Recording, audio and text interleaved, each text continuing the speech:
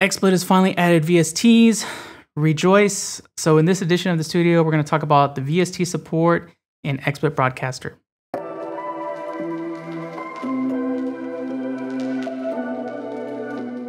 So what are VSTs and why are they useful? Well, VST stands for Virtual Studio Technology. And if you think of the days of old school audio studios, you've probably seen like the huge mixers and these like basically big server looking things. And the devices in these big server looking cases were audio effects processors. So there could be a compressor or an EQ or a reverb.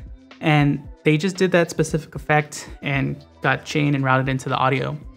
So when digital audio stations came out, like Pro Tools and Cubase, people also developed software versions of these different effects, and these were known as VSTs.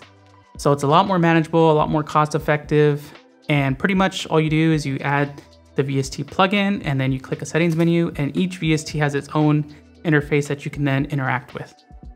All right, so how to use VSTs in XSplit? Well, first you need to make sure that the VSTs are installed properly. So whenever you install a VST, you're usually given a couple different options, and the one you want to pick is VST3. Now, where you install that VST, you'll be given a directory. Make sure to remember that because it'll be important in a bit.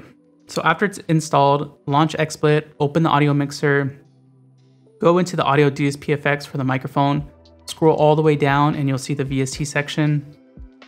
So first you'll need to set the directory that it's trying to pull VSTs from. So make sure that you go to the same directory that you installed that VST3 in. And I recommend using the same directory for all your VSTs so that it can just pull it all in one place. Anyway, hit refresh, select the VST, and make sure it's enabled. And then you can hit the settings menu and you'll open up the VST and manipulate it. We'll talk about this in a sec. You can add as many VSTs as you want. Super easy to manage, all within this window here. So what VSTs should you get? How do you use them? Well, I can't answer that because there's an infinite amount of VSTs, but I'll pick two of my favorite VSTs. So the most common effects that you'll probably use, especially for streaming, is going to be EQ and compression. So first we'll go with an EQ and we'll use the FabFilter Pro Q3. This is a paid VST, but it's one of my favorite EQs just because the interface is just great and get really good quality out of it. So I'll add this in, I'll open it up. Now how you use an EQ, it depends on what sound you want, your own personal preference, what kind of voice you have, but I'll tweak it here for my own voice. And then we'll go for a free VST. This is the Rough Rider Compressor VST. I'll tweak it here a bit. And now that we have that set, we'll go ahead and listen to my voice with the VST on and with the VST off. All right, this is just my microphone straight up. It's the RE20 Electro voice going into an RME Babyface Pro FS. This is just the normal mic audio. Now I'm going to apply EQ and a compressor.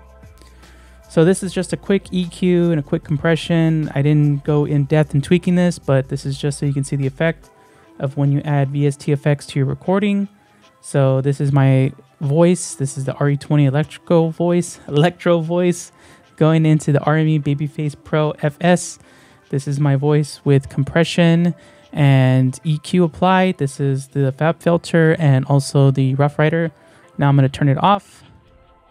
And now this is my voice back to normal, blah, blah, blah. Anyway, that's it. Let's go back into the regular video. Now that's just a quick sample of what is possible with VSTs. I recommend that you go find your own VSTs.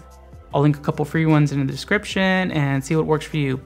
But I want to know from you, have you ever tried VSTs? What kind of vocal effects do you like to add on your voice? Let me know in the comments, give a like and share this video if it was helpful, and be sure to subscribe for the next time that we're in the studio.